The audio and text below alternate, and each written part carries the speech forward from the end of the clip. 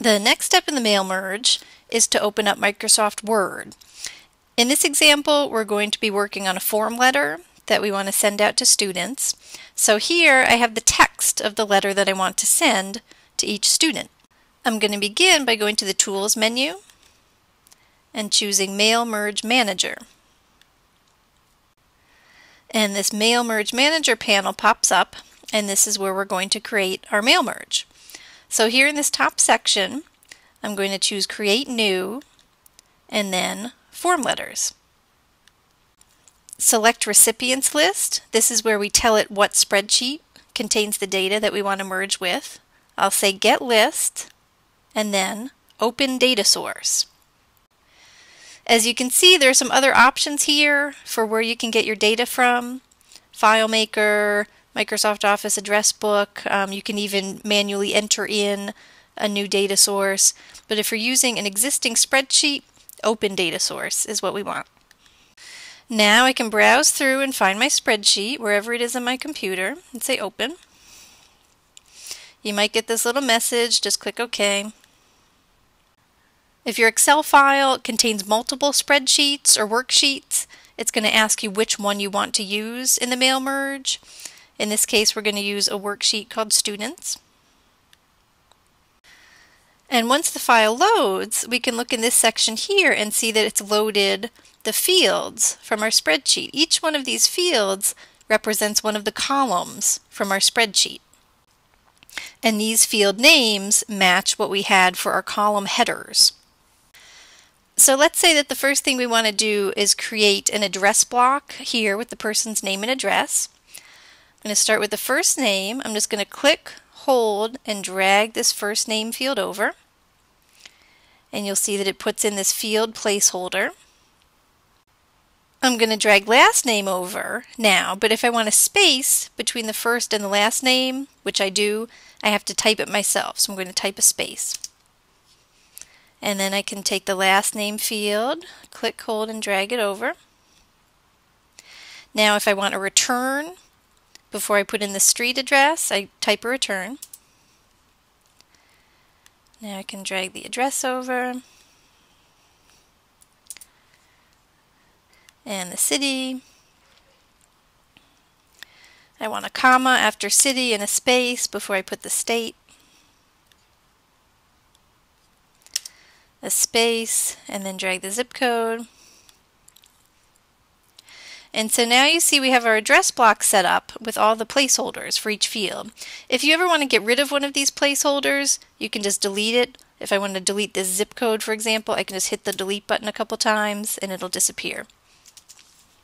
You can also format how you want the text to look. If I highlight these fields and change the formatting a little bit, it's going to change the formatting of the person's name and address when it appears in the letter.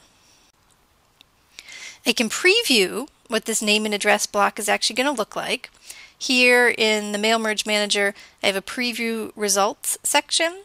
I can click this little preview button. Here's one of the people in my spreadsheet. And I can click this next record if I want to see what a few different records are going to look like. And if I want, I can leave this preview on while I'm working to give me a better idea of what the finished product is going to look like. Let's say I want to put in the person's first name here in the salutation line. I'll grab that and bring it down. You can type a comma. And we can even put something specific in the body of the letter.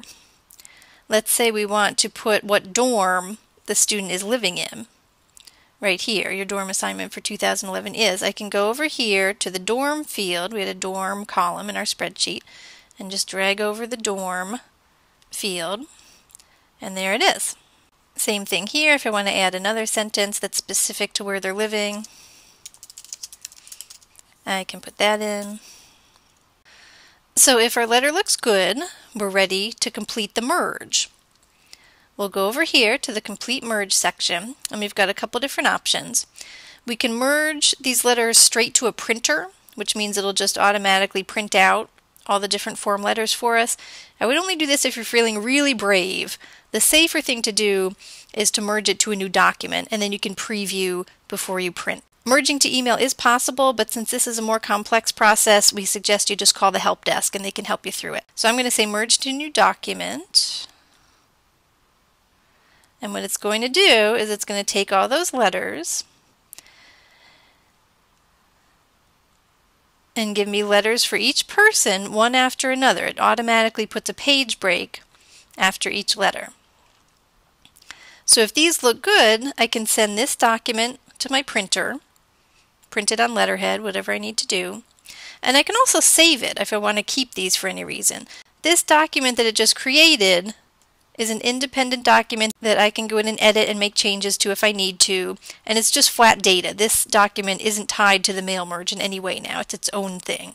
So if I want to, I can save this one. And the other thing I might want to do is I'm going to go back to my template document where I created the merge. And if I think I'm ever going to send this letter again, I might want to save this template. And it's going to make sense to do a save as and name it something like letter to students, mail merge template, something like that, so I know what it is. And that way, if I ever need to send this letter again, I can just open up this merge template.